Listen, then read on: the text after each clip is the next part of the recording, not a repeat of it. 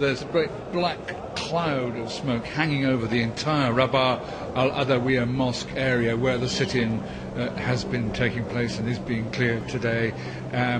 So high up into the skies does the smoke go that it was beginning to obscure the sun. I should say this is smoke mainly from burning tyres, but nobody was allowed to get anywhere near the mosque area itself. All the streets round about were cordoned off by military barricades,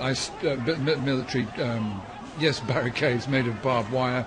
I stood by one with a lot of protesters. They were facing the soldiers, facing them from the other side, ready with water cannon in case things got out of hand.